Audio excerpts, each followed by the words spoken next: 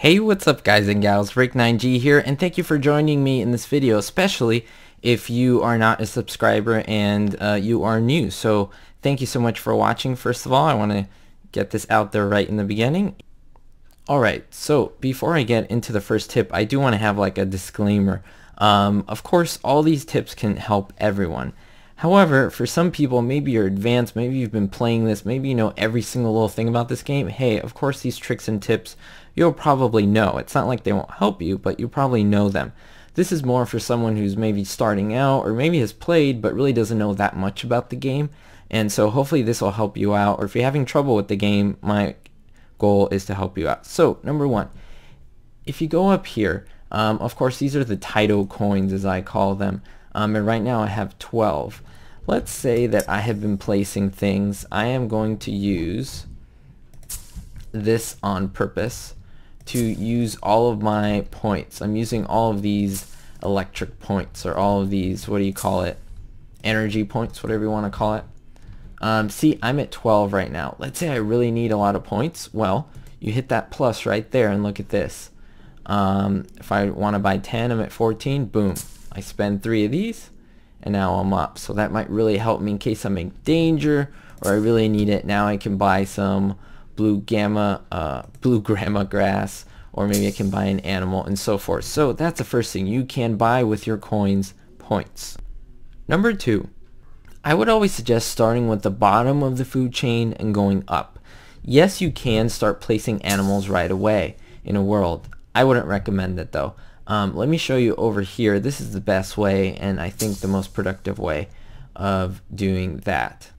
Alright, so for tip number two, thinking about the food chain here, we're going to start with the bottom to the top. The way that works is starting from the right and then moving on to the left. Decomposers are all the way at the bottom, meaning that they are the breaker downers. They break down all the dead animals and plants that are left over.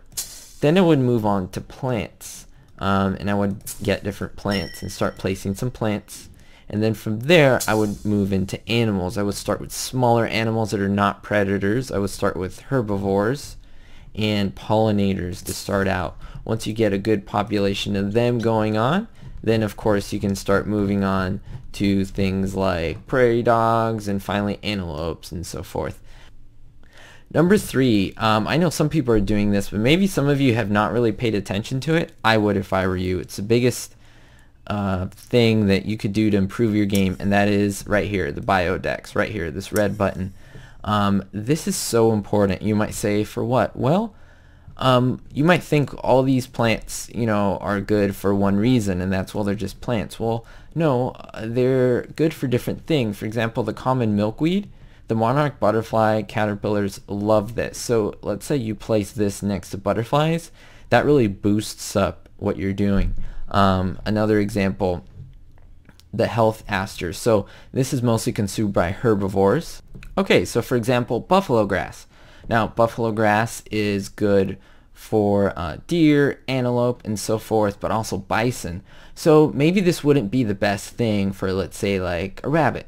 So when you read this, it gives you a lot of information. Same thing for animals. Let's say a bobcat, where you're like, well, what does this eat, right? Well, it tells you fish, reptile, birds. Number four, I think the temptation is to go right into animals and be like, well, I'm going to get the coolest animals and so forth. But I think before, you should get a variety of plants going. Why? Because certain animals eat certain plants, and certain trees help things like insects and ants and so forth. And so make sure you pay attention to that so that you're not just putting the same plants because they look nice. Number five, hold off on the animals. And what I mean by that, I think you should be placing animals right on the end, right when your ecosystem is blooming. Once this is, you know, 98% or above, so you got a really good ecosystem, then you start putting the animals in and you start regulating how many plants you have. Number six, check the detritus level. So I am zoomed out with the mouse wheel here. How do I do that? I just click on any animal group right here, and look right here, detritus level is 1. 5 would be maximum, and it goes up from there. Basically, if you have a lot of dead animals and plants, this will start moving up.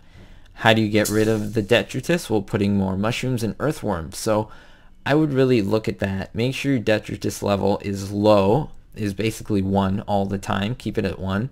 So that will prevent you from having problems on top of the food chain. Remember, the bottom is a foundation. If you have a weak foundation, everything else on top will crumble. And number 7, I think this is great advice. Checking animals and plants. This is a big deal in the game, and it will give you a lot of a heartache if you don't do this. So for example, plants, if you zoom out, you can individually hit a plant or click on a plant and see what's going on. For example, let's see. These tell you 50 out of 50, so that's like the health of that plant. See, this one's 97 out of 100. It's got a bigger life. It tells you when it's pollinating, all this cool stuff. And so every single little plant you can actually click on. Look at this. I can actually click on individual ones here. And so that's very important. For animals, same thing, but this only gives you the hunger level, so how hungry this animal is as opposed to this one.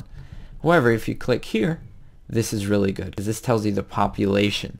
And if your population is low like it is here, there's a problem. You either got to put more, or maybe you got to put more plants that they like so that they can survive and so forth. So I want to really thank you for joining me, for watching this video. Please leave a thumbs up and don't forget to subscribe if you haven't. I would really love to have you join the family and to look at all my videos. I think you will all enjoy them. Please don't remember, guys and gals, to be hopeful no matter what you do. If you're experiencing any problem, issue, frustration, anxiety, don't forget that every day is a new day and things will get better. I promise you. Tomorrow's a new day and the sun comes up every single day, bringing new opportunities and new life. So don't forget, be hopeful.